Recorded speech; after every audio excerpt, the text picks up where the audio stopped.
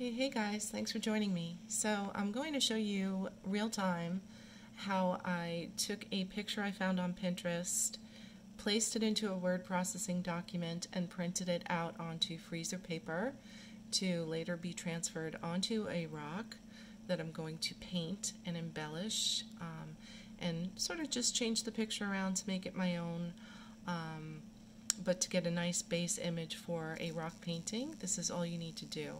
So I went into Pinterest and I really like this artist named Molly Brett.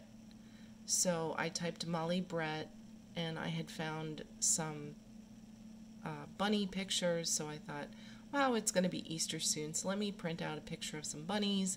And there was this really cute picture of these bunnies at the beach, a little family.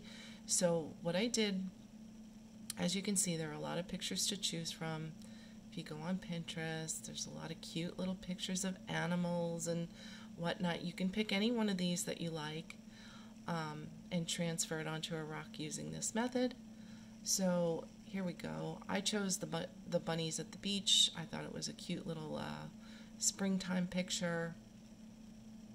So here it is. I clicked on it and then it brings it up bigger at the top of the screen. So I left-clicked with my mouse on the picture I chose, and then I right-clicked on the picture in the bigger form at the top of the page, and I went down to Copy Image, right here, if you could see it highlighted with my cursor, right? And then I right-clicked on that. Now I have it copied. It's just like hitting Control plus the C button to copy. And I have a word processing document open over here, and I have it set up in landscape, which you can just change the layout up here. I don't know if you can see my printer commands. That would be helpful. And I right-clicked in my document, and I hit paste, and my picture is there. So now I'm going to resize it to fit my rock, and you do that by just clicking on the picture with your left clicker button on your mouse, and as you can see, you get an outline around the picture that you chose, and you can pull on the corner and make it bigger or smaller. I'm going to take that other picture out. I don't want it this big, but I'm going to make it a little bit smaller. And because in the word processing document, if you're printing on a piece of paper that's 8 by 10, it's pretty true to size. So I'm just going to hold my rock up to it. And as you can see, it covers pretty much the whole thing. So I want to get a nice transfer, pretty much fill the rock up. Okay, so you just hold it up to see how big it should be. All right.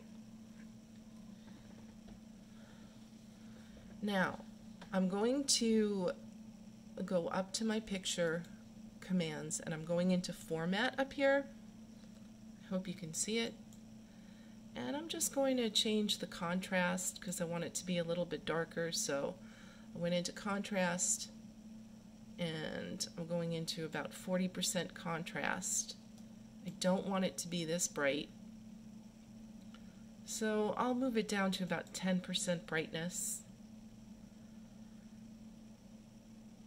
And there you have it. Now I have my paper set up in my printer, and I'm going to print this out, and that'll be the next video where you'll see it come out.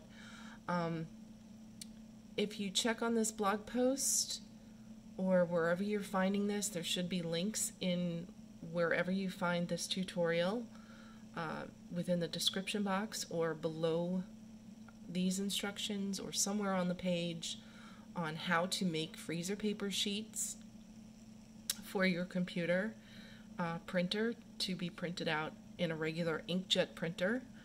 I'll link those videos or blog posts in the description box or on the page somewhere. It should be completely labeled so that you'll be able to find it pretty easily. It's very easy to do. I explain it all.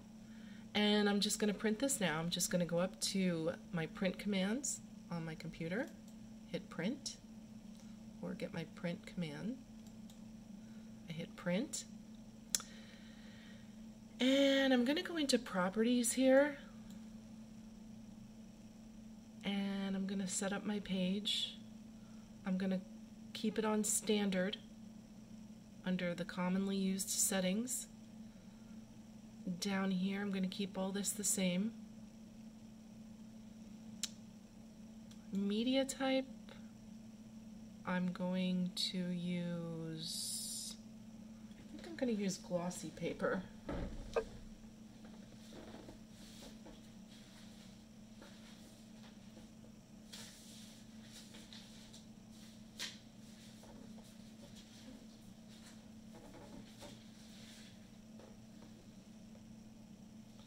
Glossy paper setting, so that's under photo papers,